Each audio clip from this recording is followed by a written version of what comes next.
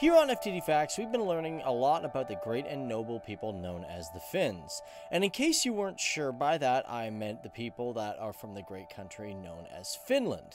And we've talked a lot about its country and discovered what's great about it, but also dived very heavily into its military aspects.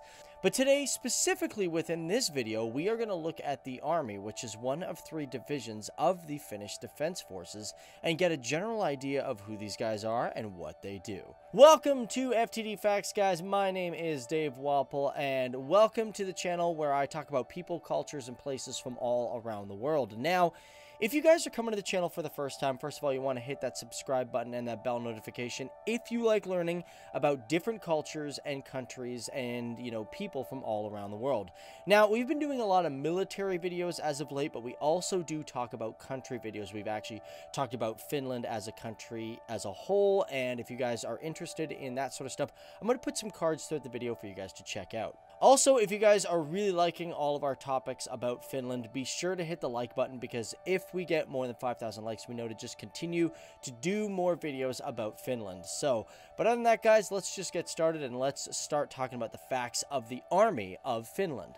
So for Finland, the Army is sometimes known as the Finnish Army to people around the world, or if we were in Finland, you would call it the maavoimat.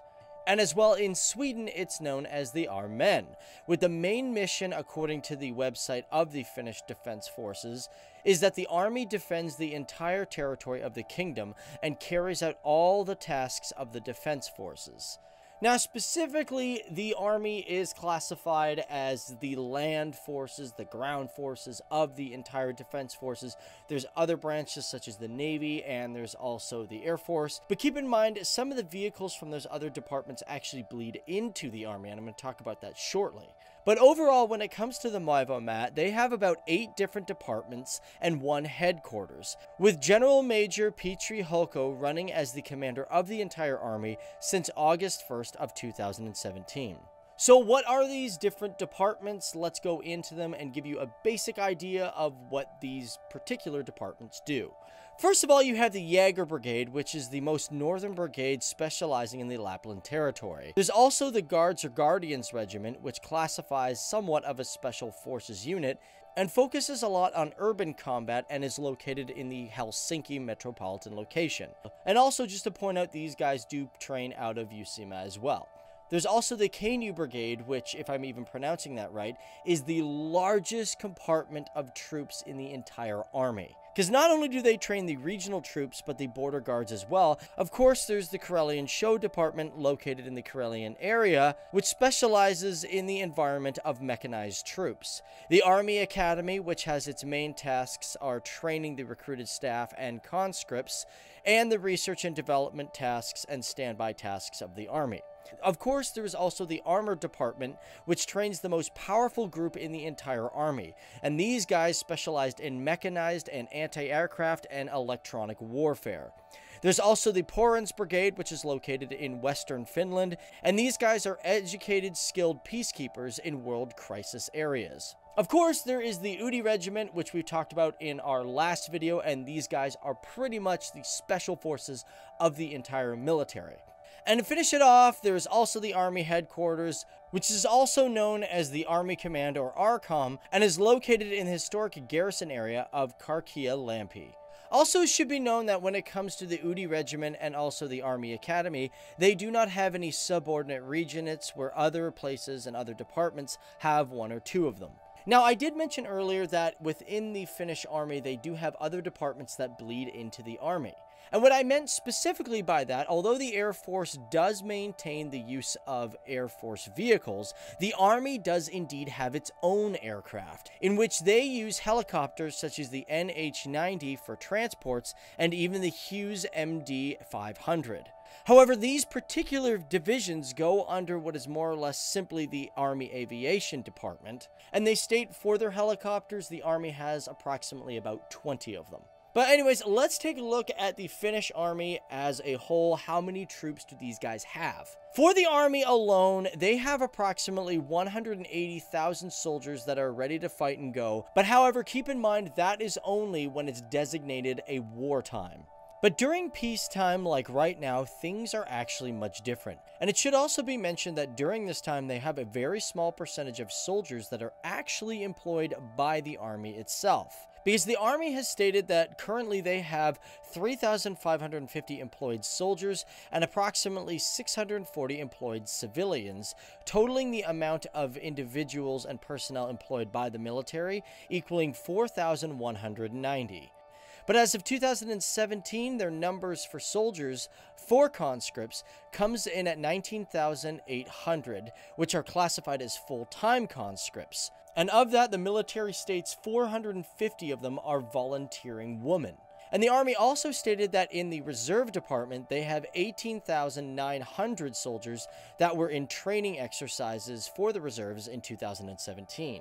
Overall, they do have a lot of people that have a lot of military training, and therefore, if wartime was ever to break out, they would easily have a force of 180,000 troops. Also, guys, before I continue talking about some major facts about the Finnish army that's in today's world, I also want to go into history because that's very important when it comes to just facts about the army itself. Where did it come from and how did it evolve? Of course, Finland has had an army for a long time now.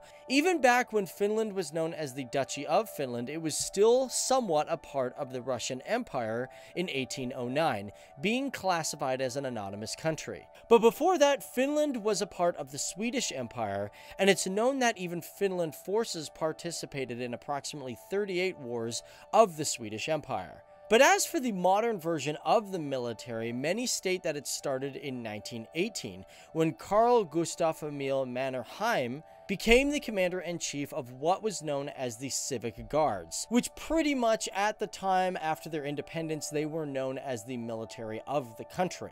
It should also be noted that the Civic Guards were sometimes known as the White Guards for fighting against the Red Guards, who were the militia fighting against them during the Finnish Civil War. So in our previous video, we also talked about the Jaeger group, but more specifically, I want to talk about the Jaeger term. Now, in our past video, you guys have given us the constructive criticism and corrected our facts, saying that the term Jaeger doesn't come from actually a bird in the Nordic region, but comes from a German word, and that one actually turned out to be pretty much true. I did some digging on that, and here's pretty much the reason why. Which I'm really glad that when it comes to FTD Facts, we get an opportunity to learn from you guys and even improve on our facts. And with that in mind, when it comes to the word Jaeger and why it was influenced by Germany, was because of the Jaeger movement, which were volunteers that trained in the German army to become elite troops during the First World War.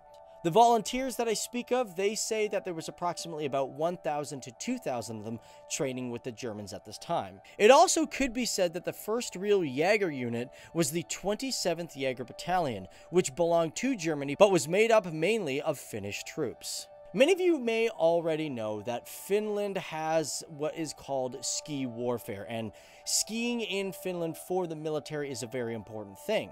But I want to expand on that because it's actually World War II that made this extremely important and popular. Because although ski warfare did exist before, it was extremely useful in the war effort against Russia during the Second World War. This was because during the Battle of Suomensalmi, which was between Finland and Russian forces, it took place on January 7th, 1939 and January 8th, 1940. And this went down in history as a great victory for Finland because for the Russians, there was approximately 2 mechanized divisions of approximately 45,000 to 55,000 men. And although they had superior numbers, they were defeated by 3 Finnish regiments, which consisted of approximately 11,000 men. And this battle alone is considered one of the greatest military achievements for the northern region of Finland and quite possibly the entire country. And also to add to ski warfare, I should also mention, and I'm not quite 100% on this one, is because from what I've researched and understand is that Norway and Finland are the only 2 countries in the world where all soldiers are trained in ski combat. And as for Finland, it is a standard for all conscripts to know how to ski and of course learn to combat with skis. Again, I don't know if that is 100% true. There might be some people in the comments section who are part of the military that can shed some light on this, so always keep an eye down there in the comment section below. Now, also jumping back into the departments, let's break down the different type of divisions within each of them. Because as for divisions, there's quite a few of them. There's infantry, where you have your high-powered, close-range land forces, in which these soldiers commonly use assault rifles, anti-aircraft and anti-tank weapons, and grenades as well. For example, for assault rifles, the Army uses 7.62 RK62s and 9.5s, and they also use 7.62 KK-PKMs as machine guns. There's also field artillery, which is for long-range attacks. They use howitzers like the K9 Thunder Armor Puncher. They also use field cannons, which can shoot up to 20 kilometers, with about 800 of them in use, and they also have rocket projectors that can shoot tens of kilometers away. There's also anti-aircraft, which are mobile SAM sites and other anti-aircraft systems. And let's not forget about the engineers, who are in charge of laying down bridges, tillers, cleaning vehicles, and other things of that nature. And of course, we can't forget about the tank divisions, which really we don't need words to describe these mechanized units. But for the Finnish Army, they use the 16.5-ton 75mm cannon Leopard A2, A4s, and A6s, with approximately about 100 of them in use. Also, you will see them use BMPs and Raptor carriers as armored fighting vehicles, with about 200 of them in total. And last but not least, we can't forget about the conveyance departments, which are all about logistics and the mobility of military personnel. However, that is me and you guys learning about some of the basic information of the Finnish Army. What are your thoughts on this particular unit, and do you find this one amazing force? Okay guys, well, that's pretty much it. My name is Dave Wapple, and thank you guys for tuning in and learning with us. Again, as always, as I always say, if you guys really like this content, be sure to give this video a big thumbs up, because if we get over 5,000 likes, then we know to do more Finland content, and we know you guys really, really want some. Am I right? Yeah. But other than that, if it's first time here, hit that subscribe button and that bell notification, because then you guys can stay in tune into what we are learning. And we always love learning with you guys. It's always a great collaborative effort. I get my mind expanded, and you do too. But however, this has been some facts about the Army divisions of the Finland Defence Forces. The brave soldiers who are on the ground dealing with the conflicts literally as a hands-on experience. The individuals who may some days be crawling in the mud or patrolling in the thickest of bush and rain, but still come out standing tall and proud. These are the soldiers, the history, and the professionalism of the Army of the Finnish Defence Forces. The soldiers who fight for honor, duty, and will.